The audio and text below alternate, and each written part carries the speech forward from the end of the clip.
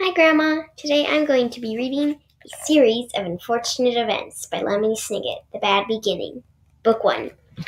So, before we get started, I want to say that I'm going to be posting every Wednesday and Friday, so be sure to look forward to that. So, that's all I want to say. That's all I wanted to say. So, let's begin. Only seems scary, Klaus said, as if he was reading his sister's thoughts, because of all the mist. This was true. As the figure reached them, the children saw with relief that it was not anybody frightening at all, but someone they knew, Mr. Poe. Mr. Poe was a friend of Mr. and Mrs. Baudelaire's, whom the children had met many times at dinner parties.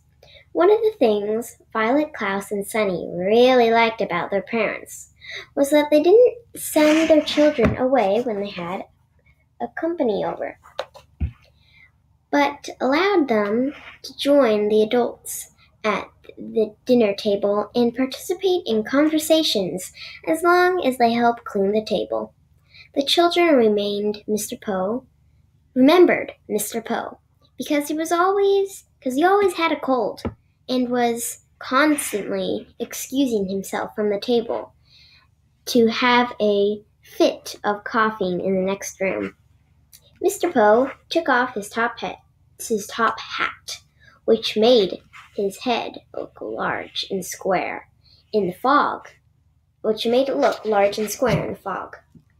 and stood for a moment, coughing loudly in a white handkerchief. Violet and Klaus moved forward to shake his hand and say, "How do you do?" "How do you do?" said Violet. "How do you do?" said Klaus. "How do I do?" said Sunny. "Fine, thank you," said Mr. Poe. But he looked very sad for a few seconds. He looked very sad. For a few seconds, no one said anything. The children wondered what Mr. Poe was doing there at Briny Beach. At Briny Beach, when he should have been at the bank in the city where he worked. He was not dressed for the beach. "It's a nice day," Violet said finally, making a conversation. Sunny made a noise that sounded like an angry bird, and Klaus picked her up. And picked her up. "Yes, it is a nice day," Mr. Poe said. Mr. Poe said, staring at the empty beach. "I'm afraid I have some very bad news for you, children." The three Baudelaire siblings looked at him. Violet, with some embarrassment, felt a stone in her left hand, and was glad she did not throw it at Mr. Poe.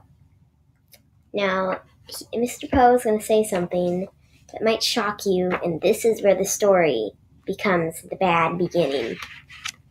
"Your parents," Mr. Poe said, "have perished in a terrible fire."